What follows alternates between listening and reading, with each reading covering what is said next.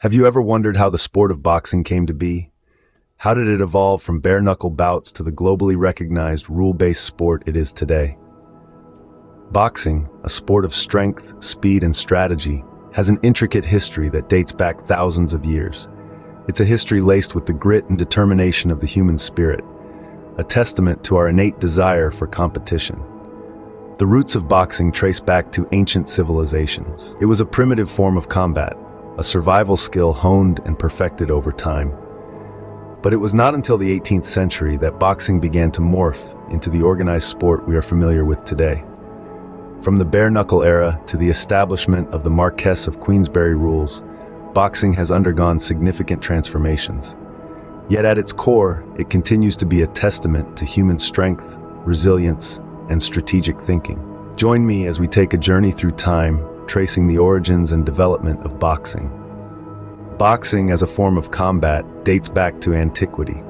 It's a sport steeped in history, with its roots planted firmly in the sands of ancient civilizations.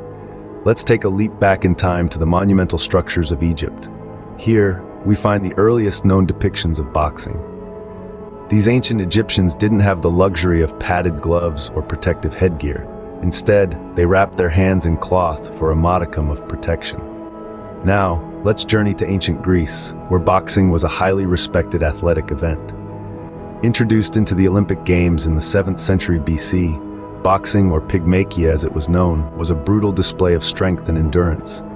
There were no weight classes, no rounds, and the fight only ended when one of the opponents was incapacitated or admitted defeat. The Greeks passed on their love for boxing to the Romans, who added their own twist to the sport.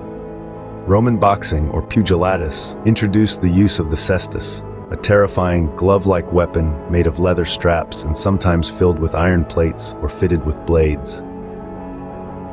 This took the sport from a test of strength and skill to a life-or-death struggle in the gladiatorial arenas.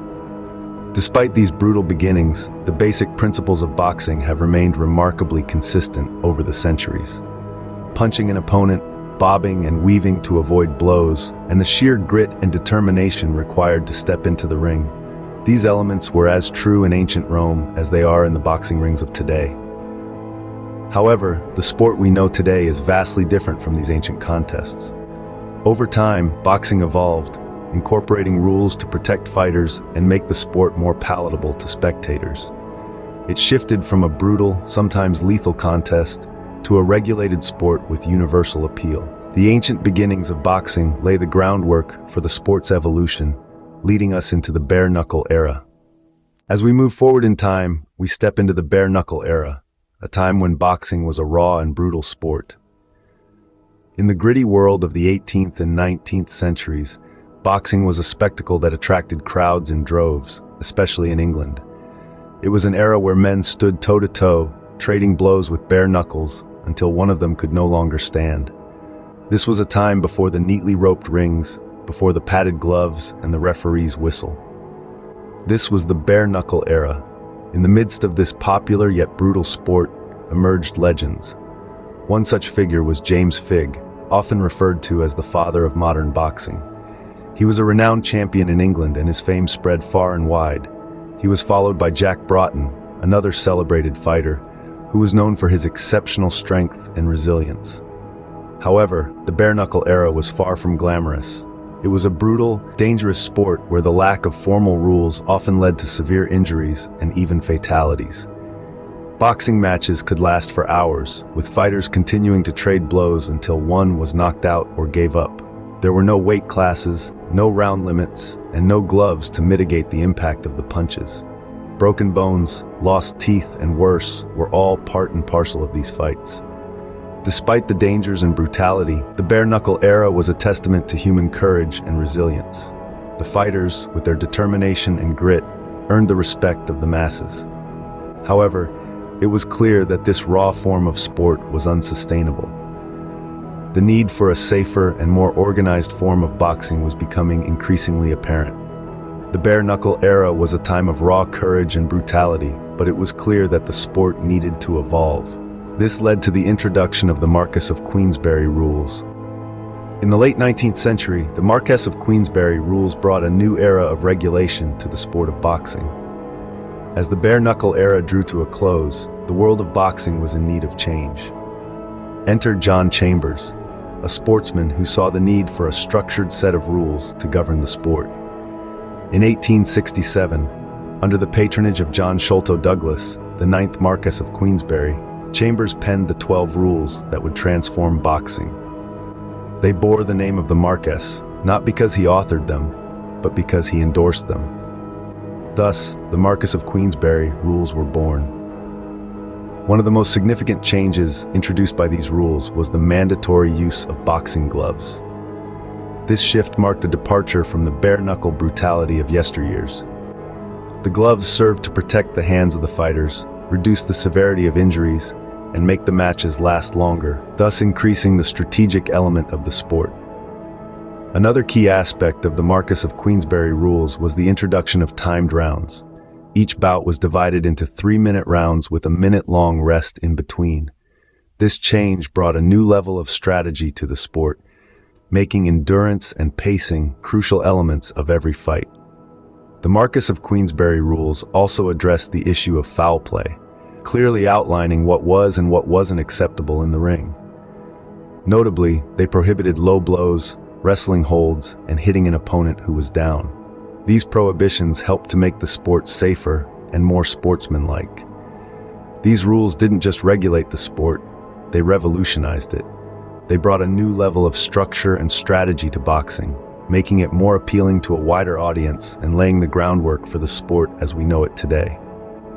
The Marquess of Queensberry rules marked a significant turning point in boxing history, setting the stage for the modern era.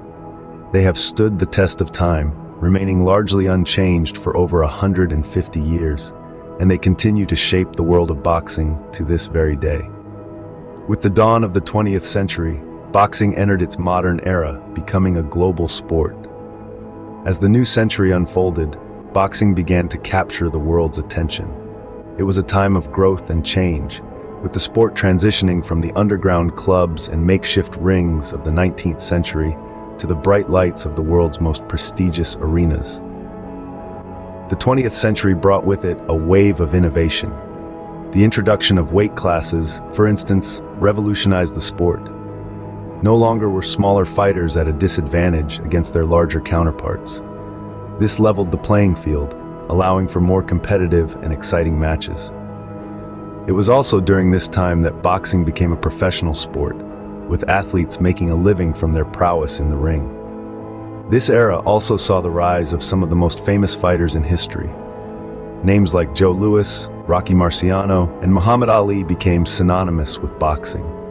These athletes weren't just fighters, they were icons, transcending the sport and becoming cultural phenomena. Their influence extended beyond the ring, impacting society in ways that still resonate today. Joe Louis, for instance, became a symbol of hope and resistance during the turbulent times of World War II. Rocky Marciano, with his relentless fighting style and undefeated record, became a symbol of the American dream. Muhammad Ali, with his unparalleled skill and charismatic personality, used his platform to champion civil rights and challenge societal norms. But the modern era of boxing isn't just about the past. Today, boxing continues to evolve, with new stars emerging and the sport adapting to the changing times. We now see fighters from all corners of the globe, each bringing their unique style and cultural heritage to the ring. This diversity has only enriched the sport, making it more vibrant and compelling than ever.